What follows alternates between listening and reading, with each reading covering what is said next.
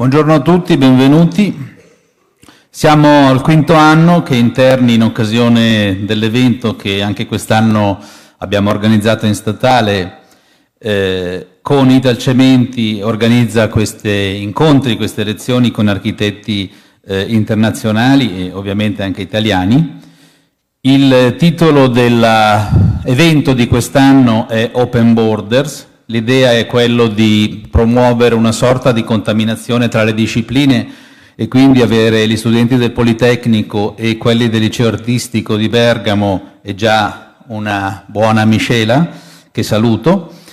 E introduco allora Yansong, che è un architetto cinese dello studio MAD. Lo studio è fondato nel 2004 e da subito questo studio molto dinamico rivela una filosofia di approccio all'architettura che vuole appunto rompere i confini, miscelare le discipline, come vedrete anche nella conferenza di oggi, miscelando ovviamente il progetto di architettura all'idea di paesaggio, a stimoli che vengono dal mondo dell'arte e dai messaggi multimediali. È una contaminazione positiva, una propensione a integrare diversi punti di vista in una sinergia che porta poi alla, come vedrete, complessità della soluzione del progetto finale. È anche un'architettura, quella di MAD e di Yansong, che vuole in qualche modo rappresentare la Cina del nuovo millennio, rapportandosi però allo stesso tempo alla storia millenaria di questo grande paese e della sua civiltà. Gli edifici di MAD, a prescindere dalla scala di intervento, sia che si tratti, come vedrete, di un piccolo, una piccola contaminazione positiva,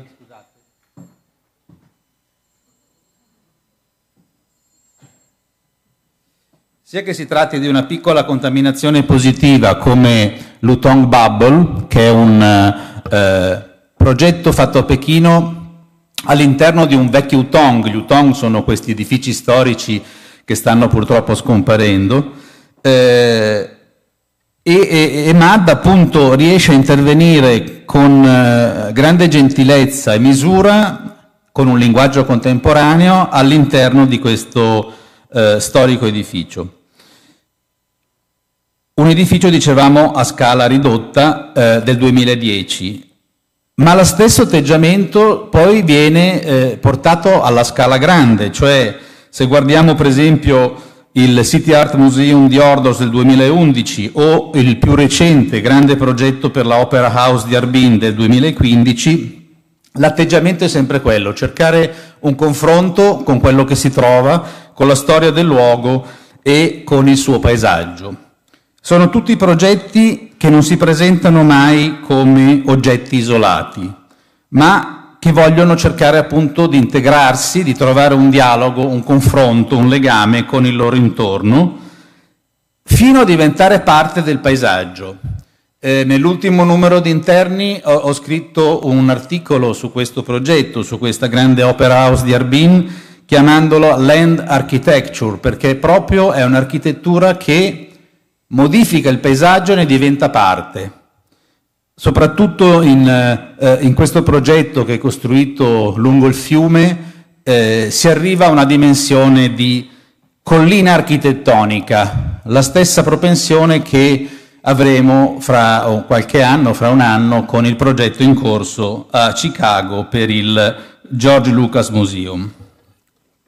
Diciamo che sono edifici senz'altro che creano paesaggi sorprendenti e che in qualche modo uniscono cemento e natura, cioè non sono più cemento e natura dei termini antitetici, ma diventano un programma per un nuovo intervento compositivo che ricordano appunto anche, torniamo alla disciplina artistica, la pittura tradizionale cinese Shanshui, che letteralmente significa pittura di acque e montagne e che è proprio il titolo della conferenza che Yansong ci farà oggi e che sottolinea questa suo desiderio di essere parte e di confrontarsi con la storia del suo paese.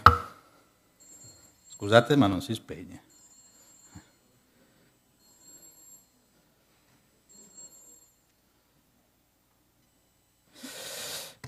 Le Absolute Tower del 2012 in Canada, a Mississauga, sono anche loro in questo senso parte, ricordano questa tradizione pittorica.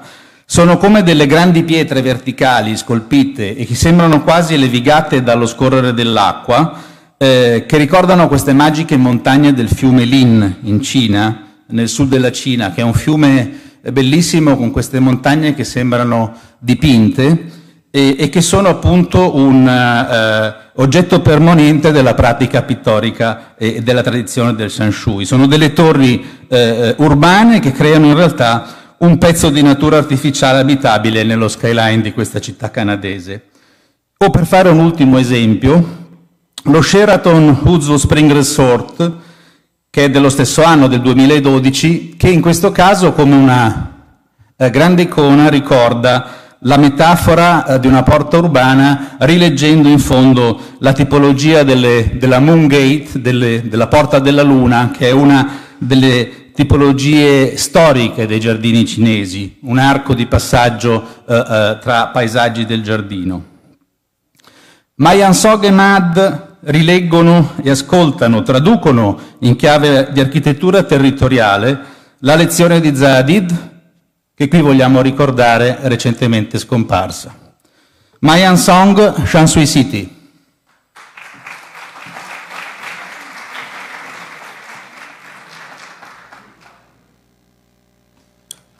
Good morning. It's my pleasure to be here in Milano. And we did the installation here for the Design Week. You're all welcome to visit. Meanwhile, I'm introducing our firm and the projects to you. The title Shanshui City combines nature and urban. Most time we think architecture, they're artificial. And nature is the nature. Artificial and nature, they're two sides of our world. They don't combine, you know. But in the traditional sense, in China, Shanshui means nature is also human's imagination. It's not a real nature. It's in your painting, in your poem, in the traditional gardens. So the world is all artificial, because something is physical, something is your imagination. So nature and artificial can coexist. Talking about Beijing, this is a project we did many years ago. First, it was an exhibition. It's called Beijing 2050. It's we basically you see this silver object inserted into the old neighborhood. What's inside is a toilet, because you know all these old houses, they don't have a toilet. So my idea was just to provide them the functions they need, but they look nothing like the traditional buildings. And then we show this model, and one guy, he saw this model, he liked it very much, and then we decided to build one before year 2050. So the proposal was for the future, but when people can understand what's happening, the future will be realized. So there's no utopia, right? Because all the so-called utopia, it's about a solution of modern time. It's a solution of the current challenges. So once we try to solve this, the solution will look different and new. So that's how the futuristic come from. So this is a real photo. We realized.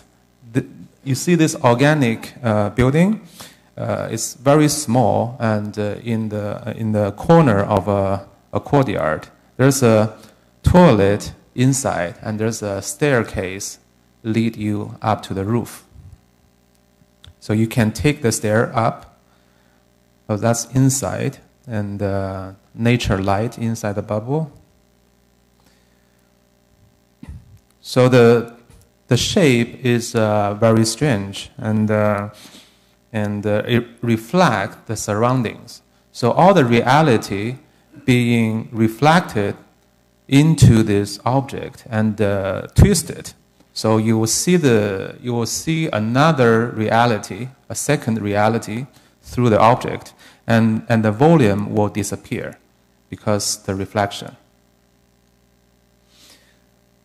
So this when you have the object in the courtyard, and from here you look at the courtyard. There's nothing because the bubble, the object, is on the corner, and the surface reflect the surrounding, so the object disappears. What's important for this house is the courtyard, which is the emptiness.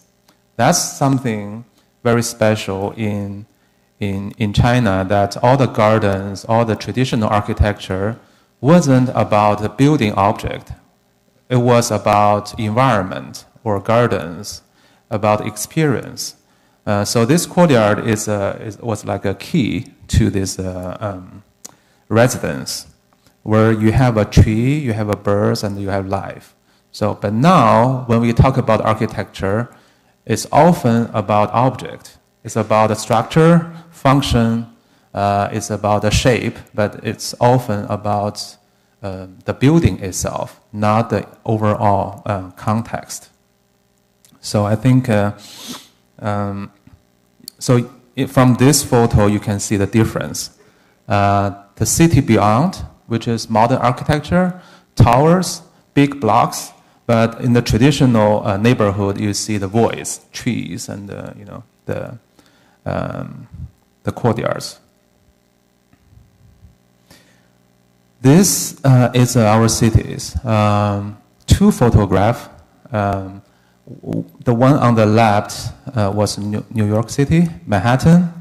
The one on the right is one of the Chinese cities under construction. There are many cities like this being built. They look same everywhere around the country. And the typology of this kind of city is very old. It's from the modern time, post-industrial time, from North America, and full of towers. And we did something in North America in 2006. That was when we won the competition. And 2012, we finished these two towers in Canada. These two, obviously, they look different from the surrounding. You see all the boxes around our site, but we have two twisted skyscrapers. They're all residential tower. The one on the left was the competition. We won the competition, and they call this building Marilyn Monroe Tower because the curvature of the building. But I think it's funny when you look at this photo, all the towers around us, they're like a man, right? They're like a square, very serious. But our tower look like a female because the curvature, the beauty of it.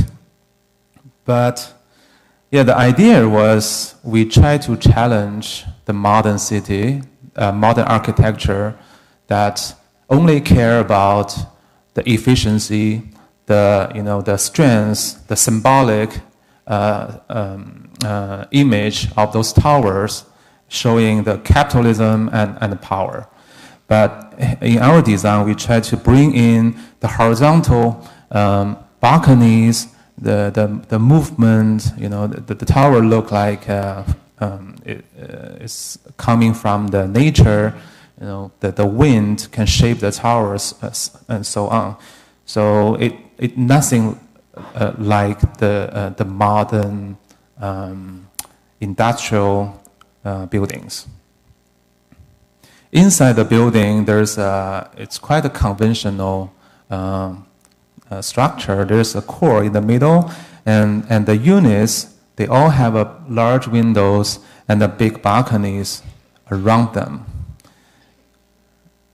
And when they announced the first one, which is Marilyn Monroe Tower, and then they all like it, and we built a second one. So finally there are two towers, and you can see the relationship, because two towers look different, and they're not copying one and another.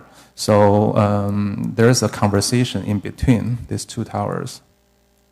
When you look down from the top, you see, because of the twist of the floor plan, all these balconies become exposed to the sunlight. So you have a more they're like terraces. You have more sunlight go into your units. So those are from different angle. You look at this twin tower. There's those lines start to talk to each other, and very different relationship, very in between these two.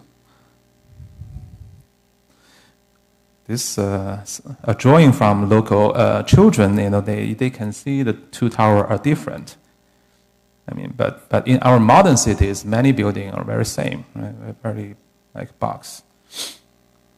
This is from their local newspaper. They were making fun of the building. And a lot of pictures on the social media, and people like to interact with this kind of architecture. They were, I thought that was, when we designed the building, it was purely architecture statement that we are against modern typology. But in fact, people live in the modern cities, they are looking for a new kind of architecture. They're tired of, the boxes. This is another project we built in China, where you can find very beautiful lake and a mountain. And we have to, because of population, a lot of people move to this area. We have to build high density buildings around here. But you can see here, we build a group of buildings. It's like a new type of a village. It's not a 2 high-rise or 3 high-rise, but we build 11 smaller buildings. And they all blend into the mountain hills. This is the top view.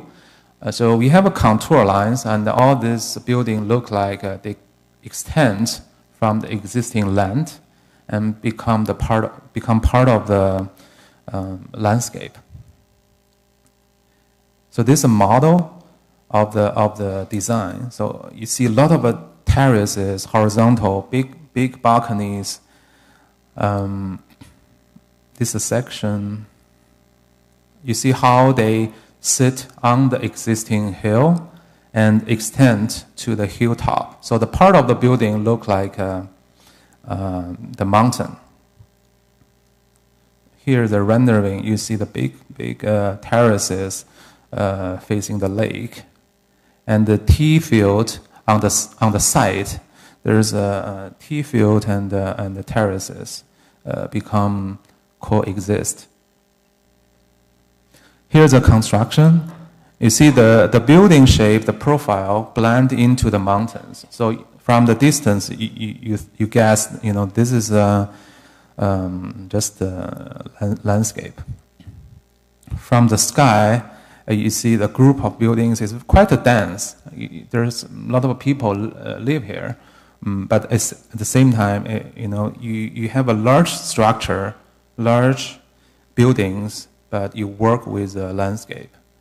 This is the main challenge for me, because when you build 1-story, 2-story building like traditional buildings, it's very easy, because when you plant a tree, the tree is bigger than your house. It's very easy to coexist. But when you have to build a larger building, that's a challenge.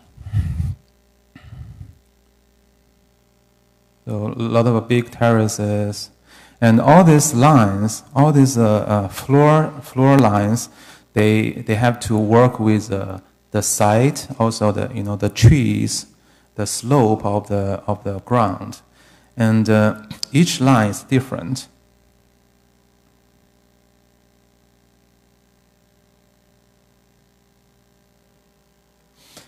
This is another one. This is quite obvious. It looks like a mountain, but it's actually one of my sketch. I went to the site. I see an ocean, and I know there's very strange mountains in this area, but there's no mountain on the site. So I was thinking maybe we should have a mountain here. So I sketched a mountain.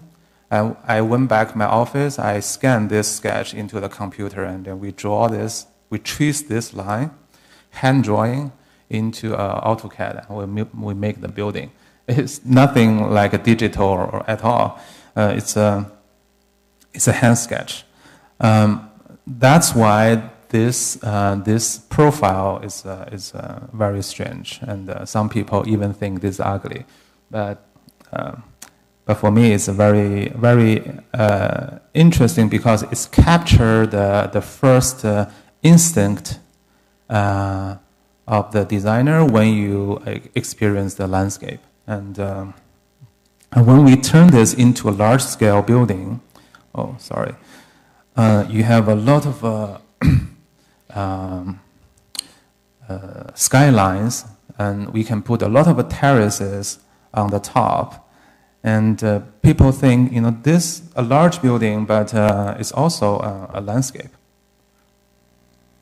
This is a section of the building. You see the ocean, the beach on the right, and then this is the building as almost like a wall. And we punch big holes on the wall so we can allow the wind, the sun go through the building. And the ground level is lifted, you see. So people can walk through the building on the ground level. By pushing all this program, which is huge, like 4,000 families live in this neighborhood. We push all these people into one building so we can free up a lot of space in front, which become the public park, like this. So you can see the green area. They're like a park open to the public. It's very linear, narrow site. And the photo on the right, you see, the view from the top. You see a lot of terraces on the building. And those big holes, they're like very thin structure, concrete. There's no truss, no anything, because the shape of the hole is like egg. It supports itself. And on the rooftop, there's a tennis court. All this public usage. Function on the top, on the bottom. So the building is like not like a luxury house. It's like a middle class, like people. A lot of people live together, collective housing. But the building brings identity to the community. Here's a museum we built. You can see this like a building in the desert, right? Because you don't see tree, flower, you don't see green even. That's another meaning of Shanshui in my topic.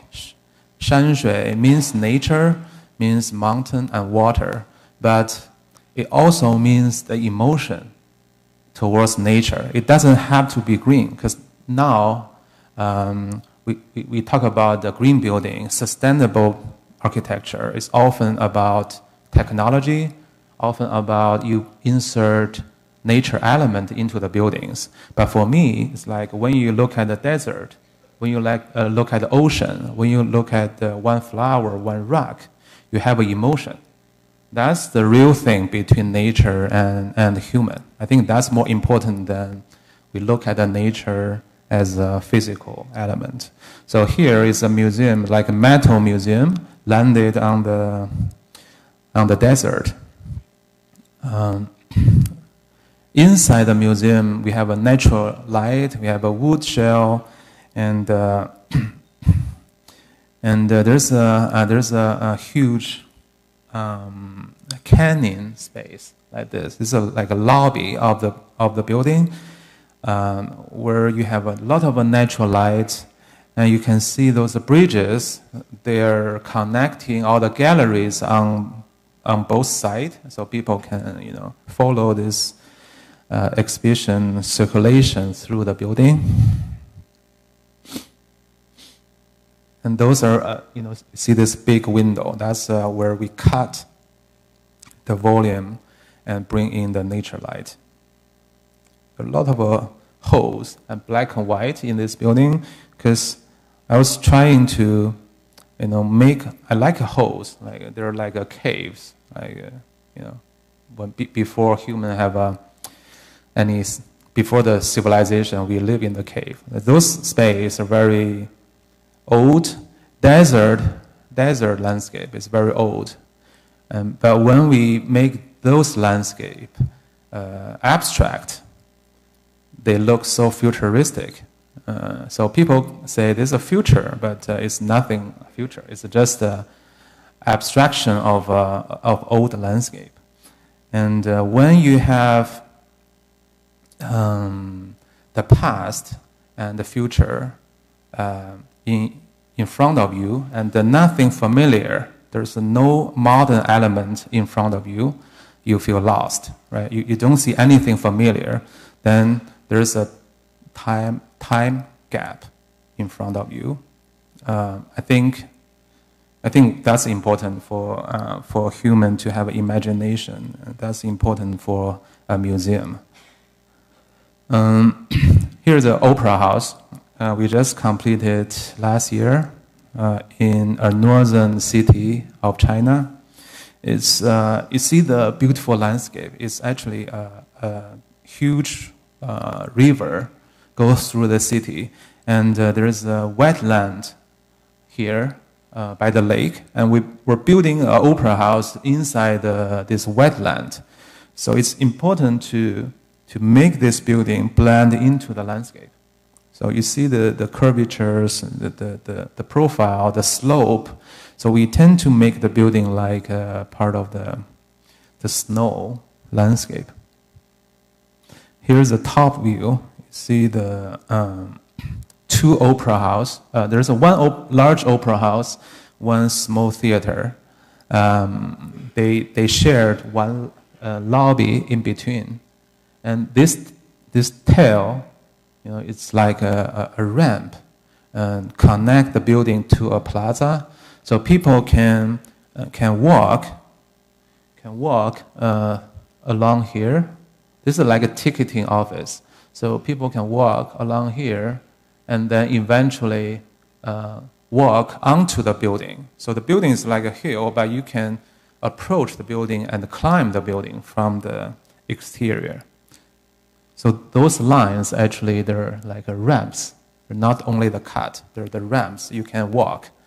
You can walk along this and eventually arrive the rooftop. There is an amphitheater on the rooftop that's open to the public. You see the big windows, the roof windows. We like nature light. This is a plaza. You see those continued lines that bring people onto the building. This is the main entrance.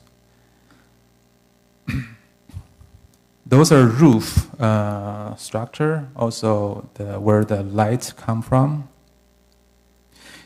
The building is a metal because the strength, the temperature change in the place. It's could be minus 40 degrees in the winter. In the evening, it's super cold, and during the summer could be 30 degrees. So there's a huge temperature change. This is the skin of the building. It's all 3D metal, and sometimes you see the bubbles. Those are like make metal building more life, look like skin. of an animal or something. So this building, you see, there's no front, no back, no side. So you can look at the building or approach the building from all the directions. And it's important for us to make the building feel low, at least the entrance, or the way you can approach the building. There's no big facade in front of you, so the building feels friendly and approachable. So here's a ramp. You can see you can walk up. Those are cities beyond. Inside the building, the white wall, they're like the shell of the building, the exterior wall you see from outside. And this wall protects an object, which is the auditorium inside the building. The wood is the auditorium. So there's a lot of natural light. When you are in this space, you feel you're still outdoor, because the light from the top, the light from the side, and you can also look at the park around you. The wood is from local, but we make the wood strips, so you can easily make the shape of the wall.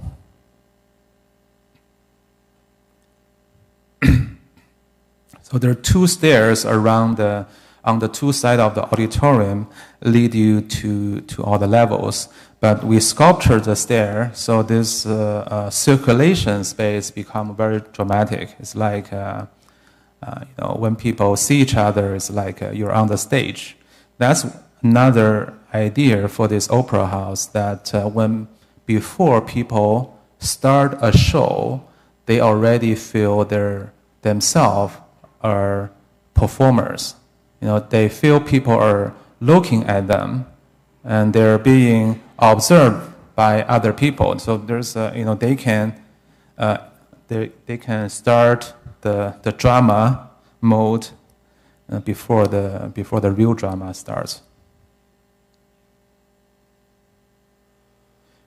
Inside the opera is also wood, and it's all organic. So you almost visualize the sound, how this acoustic perform in the space.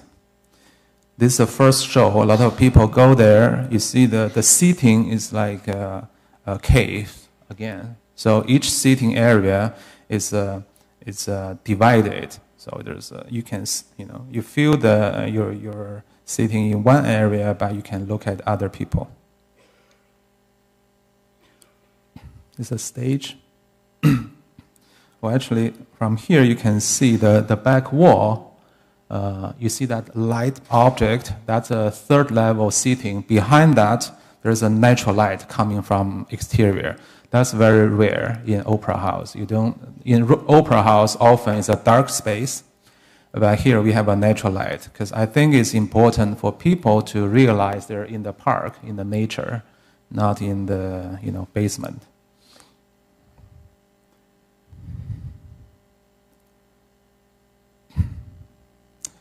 The lobby lead you to the lower level, which is a car park, and this is another lobby for the small theater. It's all white. You see the lights, the nature lights moving, and then shadow moves. So you have a sense of time. And here's the entrance to the small theater, the stairs, the public space. Inside the small theater, we have also nature light. So the backdrop of the stage can be open to the outside. The wall on the two sides is a concrete, but you see the water waves on the wall. This wall can reflect the sound, but also you feel this is like water or sound wave from exterior. So we want to connect the inside and outside. And this is another one we're designing. We'll start construction later this year. It's a music hall next to a stadium. It's very strange because stadium is very loud and noisy, and the music hall is has to be very quiet. But anyway, we made this one, this music hall, like very much about internal space. So from outside, you don't see much. It's a translucent glass material to allow the nature light go in, and during the evening, this will glow. You will see, there's a public activity inside. So inside it, you see a wood shell, and this is a lobby space. There's a lot of natural light from outside. Once you go into the auditorium, we have an all-white projection wall. Right, because the traditional concert hall is all wood, which is quite good acoustically, but for me it's important to combine all the experience when you listen to a music. So we want to create experience not in the city, but could be anywhere, could be outdoor, could be, in the mountain or in another location. So the projection will make a new space when you listen to a music. This is Hollywood. We're building a house there. It's not a house. It's a mixed-use building. You see this in California, in Beverly Hills. There's some building, very small, and they are built on the hill. I think it's quite natural. It's the nature element, artificial element coexist. And those houses are very strange. You only see very small part of it. And behind the green wall. So we did a building look like this. It's a small. We don't only do large project. This building is a 5-floor. Ground level is commercial, and second, third floor are condominium. And we build a small house on the top. So this we build a hill, we build a mountain, and then we build a house on the mountain. And then we plant a lot of trees on the mountain. So this 5-floor building suddenly changed the scale.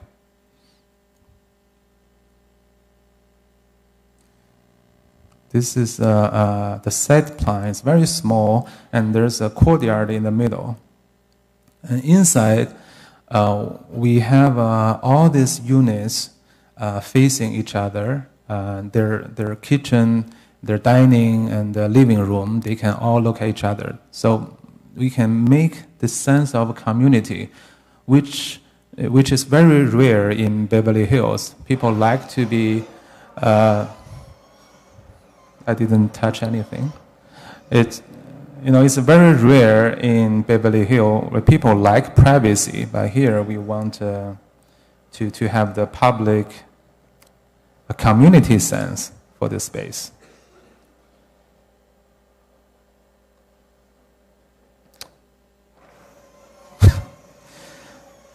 Here's a model. I don't know if you can realize the scale of this model, but the model is big. It's representing a large development where very fun. But anyway, you can see the picture, right? This is a model like real big, and we put small trees in the model. So it feels like a live model. There's a real tree and then the human. So we're thinking to make a model of this project. It's a project under construction. It's huge development with 13 towers, hotels, offices, residential, and also commercials. So you see, we treat all the big building as a background because the white louvers, right? You don't see much. It's very simple vertical lines. Those lines, they're glass, sun shading system. It's like louvers, white louvers made by glass. Behind those glasses, it's all the different function. So those large buildings become the boundary, also become the background of this valley. Inside the valley, we have small buildings. So we fill in a lot of small 2-story, 3-story buildings like a village. You see those smaller scale. So we want to make small scale in the large development. So inside here, you have a urban street.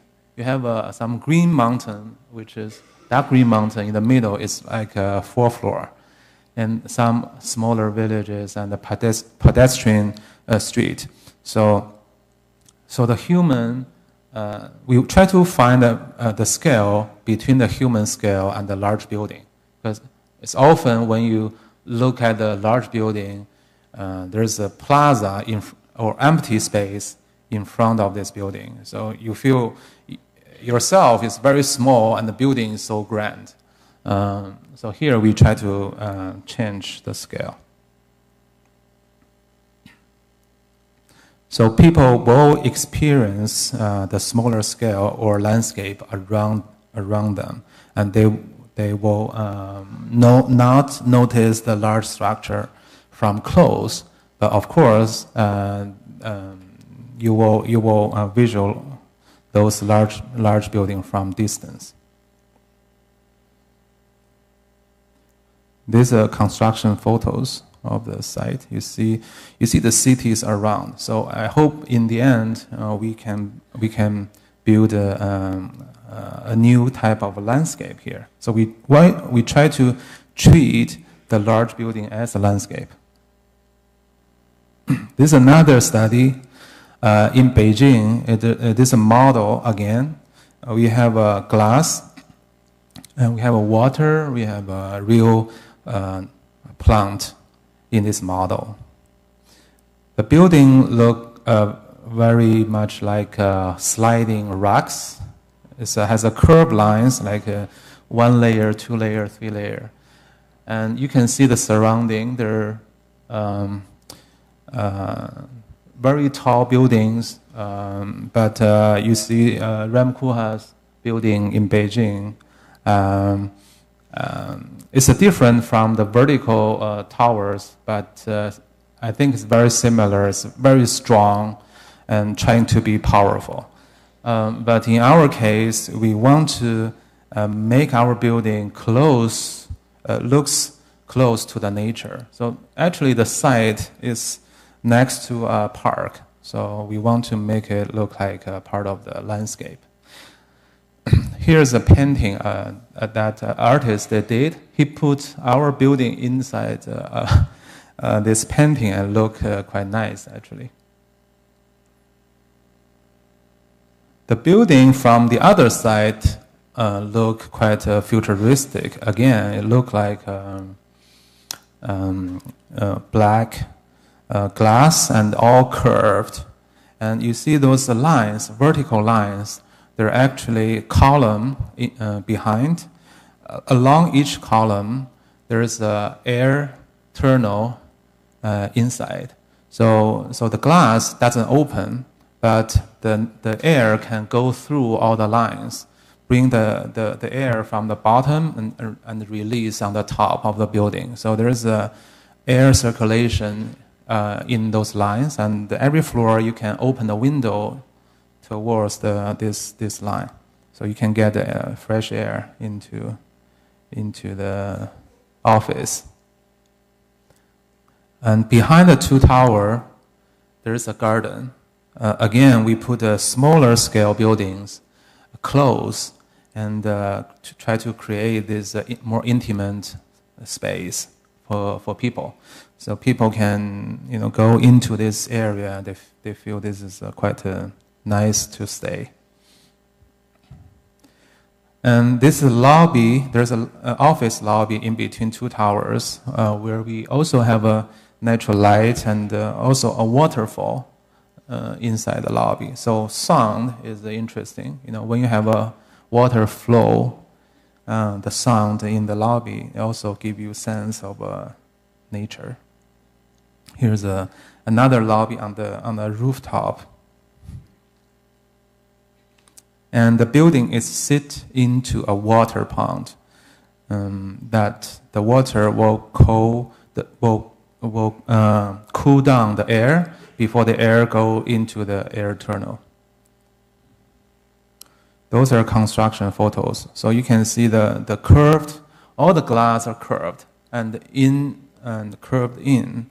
And those metal pieces are air tunnels inside.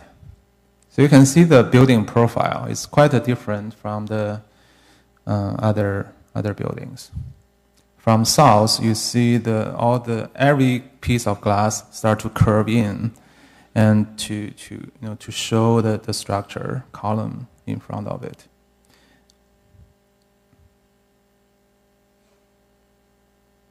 This is one corner of the building. So all the glass is many unique piece for glass, and the production, the technique is very advanced to make all the curved glass and the curve in. It's quite different from curved out.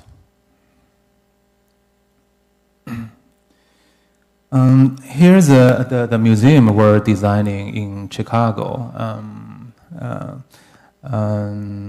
Supposed to start construction later this year. It looks like a volcano, right? It's like a white mountain.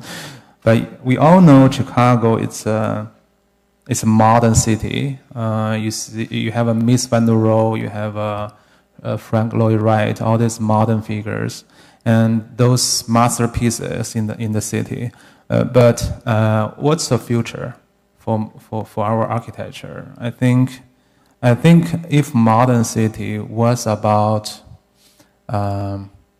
capitalism and the power, sometimes technology, and I think future city should be about nature and human.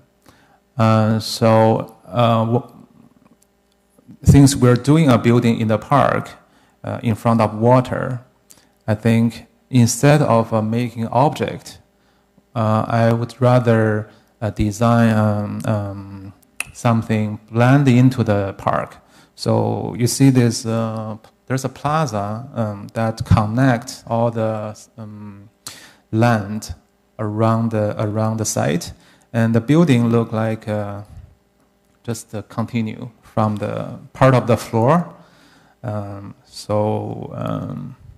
You feel you're entering a new kind of landscape.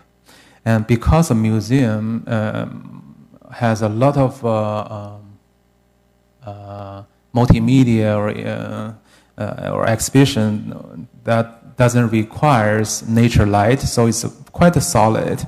But on the top, you see a glass part, also a metal ring. That is actually an observation deck that open to the public. People can see it from the below, and people will be curious what's up there, and they want to go inside. What's inside? It's because the shape of the building, the lower level is quite large. And we have 3 theaters inside the building, and one one library there, and there's 3 theaters, and this part is a museum. Here's the main entrance, and we have a huge dome inside in the center of the museum, 4 floors high. It's like very traditional, like a temple space. But again, it look futuristic, because again we try to bring in these 2 elements together. That element from the past, the typology of the space from the past, from the history, but it looks different. And then we bring in the ramp.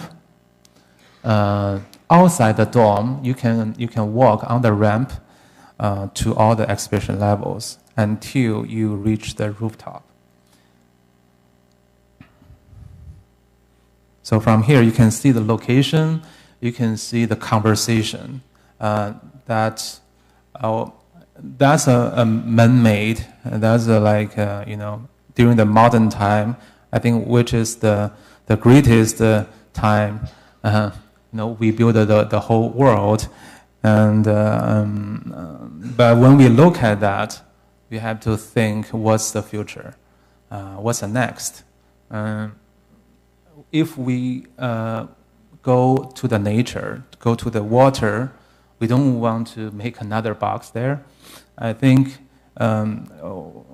we almost trying to not making a building. We want to build the experience, the continuous experience from exterior to interior.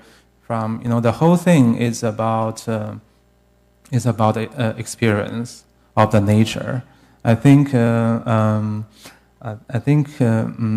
visually we see geometry, we see the space, we see sometimes we even see style. You use the curved lines, we use the straight lines, but for me it's not important. I think architecture is about the experience, and whether this experience about function or about the nature or about yourself, that's important to me. I hope this museum can be a good addition to this city. When you look at the whole history from the distance, from the future. Thank you very much.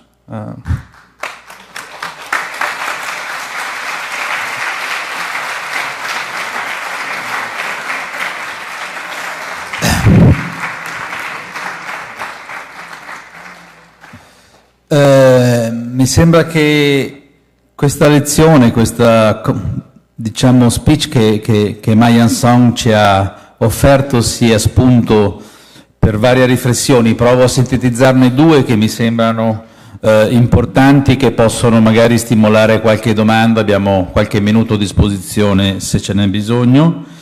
Allora, la prima osservazione che posso fare è che sia alla grande che alla piccola scala, come dicevo prima, l'atteggiamento di ricerca progettuale di Ma Yansong è quello di scardinare il sistema canonico dell'architettura, che vede fronti principali, fronti secondari e copertura, e di fare di questi una grande sintesi complessiva che converge poi sempre, come abbiamo visto, in una dimensione paesaggistica, a volte scultorea. Ma Yansong, per descrivere i suoi edifici, ha usato dei termini come esperienza, come paesaggio, poche volte come architettura, e non è un caso, perché è un'architettura che si descrive con altri termini. E il secondo punto importante è quello appunto del rapporto con la natura. È un rapporto ricercato in ogni progetto, che non è mai mimetico. E non si tratta di coprire con il verde gli edifici, e nelle poche volte che Ma Yansong prova a usare questo termine lo fa, come nel progetto che abbiamo visto di Hollywood, solo per costruire ancora un paesaggio, cioè una collina artificiale che sostiene delle case, quindi ancora una forma paesaggistica. Sono sempre forme di nuovo paesaggio. Montagne, abbiamo visto il concetto di montagna, montagne architettoniche che contengono architetture minori, che contengono quasi delle metafore di villaggi in città che, come abbiamo visto, sono segnate da grandi palazzi anonimi, grandi architetture, diciamo, di forma tradizionale, e che i progetti di MAD cercano in qualche modo di riattivare dal punto di vista paesaggistica, ma anche, come ci raccontava, di una fruizione diversa di questi spazi. Thank you, MAD. Very good. Bene, ringrazio molto Yansong dello studio MAD, che ci ha portato degli stimoli molto interessanti. Vi do appuntamento allora venerdì alle 10:30 con Alfonso Femia dei 5+1. Grazie.